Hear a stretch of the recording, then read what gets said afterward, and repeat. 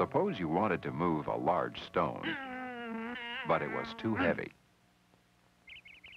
One simple machine that could help is the lever.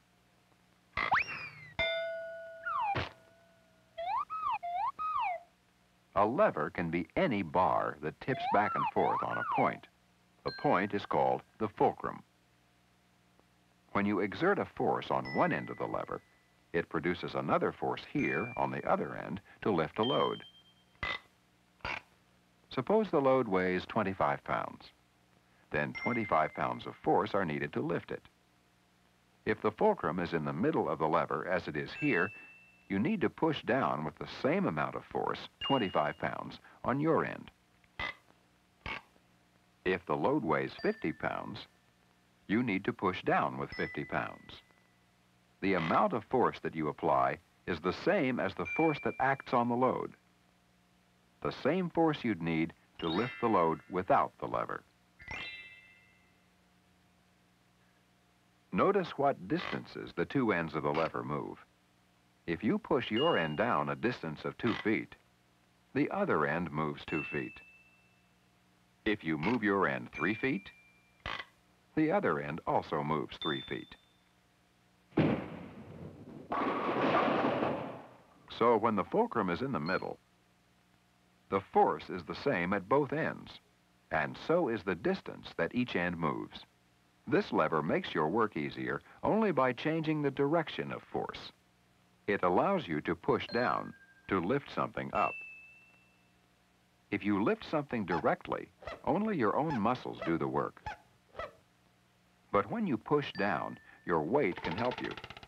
Using your own weight as a force, with the lever arranged like this, you can raise something that weighs less than you do, but not something that weighs more. But suppose you move the fulcrum. Now you can lift something that weighs more than you. Why? The load arm, that's the length from the load to the fulcrum, is shorter than the other arm. And now, in order to get the load to move this distance, you have to move your force a greater distance. And in exchange, when you apply your force here, the lever applies a greater force here to raise the load.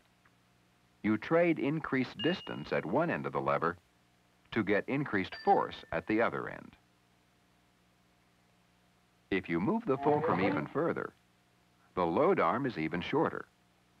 You move your force a still greater distance, but the lever applies a still greater force, so you can lift even heavier things.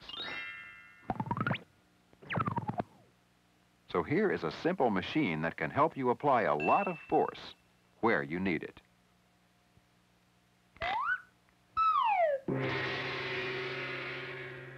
You often use a lever of this kind when you use a tool. For instance, when you pry up dirt with a shovel. The dirt is the load. This point on the ground is the fulcrum, and you apply your force here. And when you pull a nail with a hammer, you're using another, only now the lever is bent. It still works the same way. The long arm travels a great distance, and the short arm produces a great force. The nail doesn't weigh more than you do, of course, but it would be extremely difficult to pull it out without a lever. You need the extra force. But there are times when increased force is not what you want, when you want to get increased distance instead. In that case, you apply your force here at the short end. You have to apply a large force, but that makes the other end move a large distance. Now you do the opposite of what you did before. You trade force to get distance, as you do when you row a boat. A short movement of your hands moves the other ends of the oars a long distance to move the boat. But using levers this way also gives you something else: speed. Both ends of the lever move back and forth in the same amount of time. But since this end moves farther in that time, it also has to move faster. So with this lever, You can make the boat move fast when speed is what you want. Now, suppose you take two of these levers and join them this way. That's how the levers are in scissors. The screw is the fulcrum for both levers. In these scissors, the load arms are longer than the other arms. So the force the scissors cut with is smaller than the force you apply here. Is there a way of getting these scissors to cut with more force? You can't move the fulcrum, but you can move the load. Now the load arms, from the load to the fulcrum, are shorter. The levers work as though these parts were no longer there. You know that the shorter the load arms are, compared with the other arms, the more the levers increase force. So the closer you put something to the fulcrum, the more force the scissors can apply, and the more easily they cut. Cutting and squeezing tools are made with load arms of various lengths. You can choose the one you need for the job you're doing. These shears, for instance, with the fulcrum near the middle, are good for trimming something easy to cut, like grass. If you need to squeeze something tightly, you might choose these. The load arms are quite a bit shorter than the other arms, so you can get quite a lot of force here. And if you need even more force to cut through a branch, for instance, you might choose these. The load arms are very short compared with the other arms, so these ends move through a great distance. And here, you get very great force.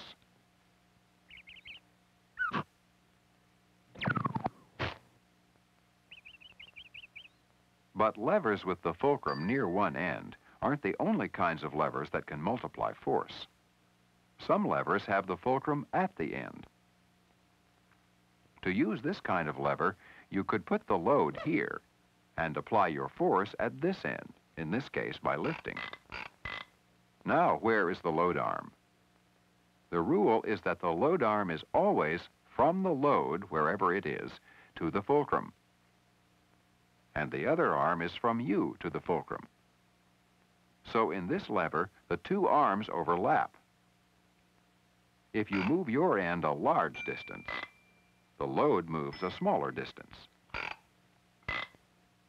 And in exchange, when you lift with a small force here, the lever applies a larger force here. So once again, you're trading increased distance to get increased force. But notice that with this lever, both forces go the same direction.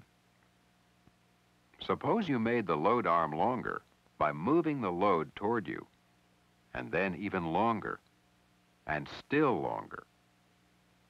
This way, the lever applies only a small amount of force. You supply the rest. Once again, the shorter the load arm is compared with the other arm, the more force the lever will apply to help you lift. You use this kind of lever when you use a wheelbarrow. This is the fulcrum. The closer you get the load to the fulcrum, that is, the shorter the load arm, the more the lever will help you, and the more you can lift. You use two of these levers together when you use a nutcracker. The best place to put the nut to get the most force is where the load arms will be as short as possible. But suppose you use this kind of lever a different way. Suppose you put the load at this end. Now this is the load arm, from the load to the fulcrum. In this case, the whole length of the lever. If you apply your force here, between the load and the fulcrum, then this is the other arm. You can see that now you have to apply a large force, but that the load moves a large distance. There are many levers of this kind in your own body. For instance, you use one when you swing your arm. From above, you look like this. Here is the load. Here is the fulcrum in your shoulder. and your muscle applies its force here. Your muscle pulls very hard, but only for a short distance, while the load moves a much greater distance, and with much more speed than the muscle. You use another of these levers when you lift something this way. Your elbow is the fulcrum. What you have in your hand is the load, and your muscle applies its force here. And when you bite, you're using another. Here's the fulcrum, here's the load, and here's where your muscle applies its force.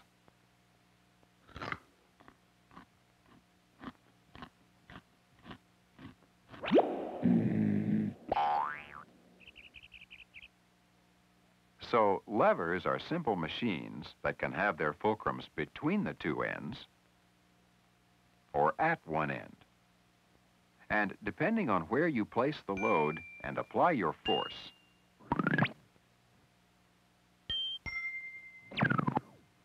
you can use a lever to increase force or distance and speed.